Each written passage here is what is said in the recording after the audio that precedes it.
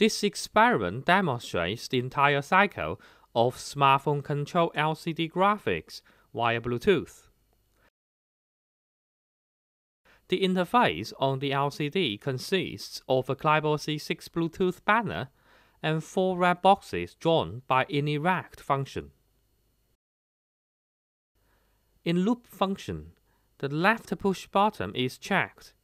If it pressed, interact function will be called again to restart the graphics. Otherwise, if smartphone sends data to clybot C6 via Bluetooth, the available function becomes true, and the if runs to read Bluetooth data into Bluetooth data variable. After the mouse LED turned on, Bluetooth data will be checked by switch case statement, where it reacts 4 types of operations according to the 4 arrow keys on the smartphone. If the Bluetooth data is equal to capital letter U, it is assumed that the up arrow key was clicked. The red box at the north will be extended by a line at the top plotted by drawFast hLine function. The letter U was recognized as we have configured the key values in the Bluetooth control app.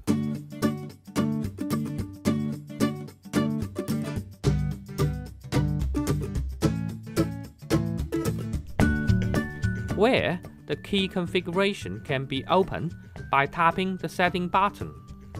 Tap to open each arrow and then set U, D, L, R to up, down, left, and right keys, respectively. The key values can certainly be other letters, but we need to modify the values in the switch case statement.